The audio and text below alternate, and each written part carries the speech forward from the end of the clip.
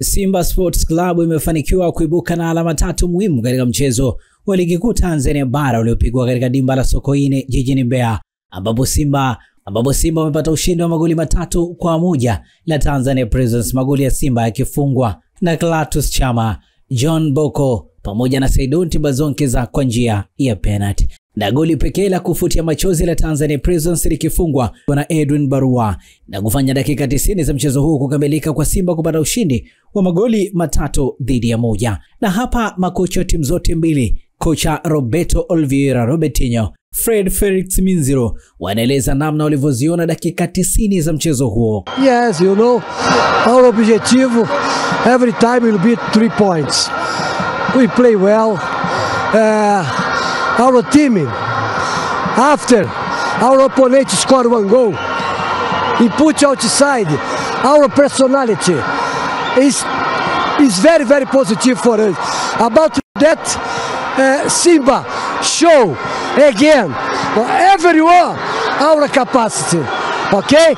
Second point, it's not an easy game, but Simba again play well and win.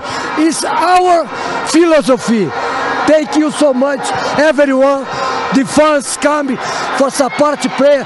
But listen, I go repeat again. My players in Simba play with pleasures, don't play with stress, because Red Coach Robertinho and my technical bunch respect and build very well one team, okay, for Tanzania Football Club. Ndani nimekuwa nikisema type ya wachezaji wetu kidogo nadhani unakuwa unafundisha lakini makosa yanajirudia. Unafundisha kila siku makosa yanajirudia. Unafundisha makosa yanajirudia 3 times now, tunaadhibiwa mechi 3 ambazo tunafungwa mfululizo. Ni kutokana na makosa yale the same. Nadhani umejionea mwenyewe goli 2 za kwanza ambazo zimefungwa.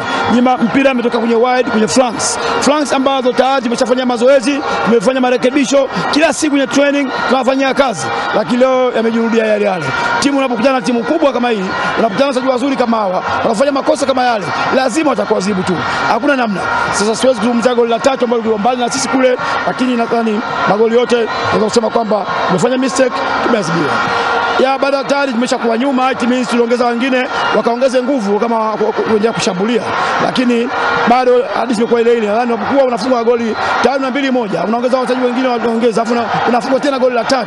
Nadhani tena nguvu ya kwenda tena kwa kupambana na kwenda kwa kiasi fulani, lakini lengo liko kwamba tuongeze nguvu kwenye washambulizi, at least angalau pengine unaweza kupata goli. Nadhani tuliona mwishoni hapa tulipata nafasi angalau pengine tunaweza kuwa watulivu, tunaweza kuscore goli angalau kupata 3 la pili pengine, lakini utakuwa smart, utakuwa watulivu, mipira kwa inapigwa over pasipo sababu yote. Kazi yetu ni kukupa taarifa pale ambapo zinajitokeza. Kwa karibu zaidi na sisi, tafadhali subscribe, bonyeza alama ya kengele upate taarifa mbalimbali kiganjani mwako. Asante kwa sasa.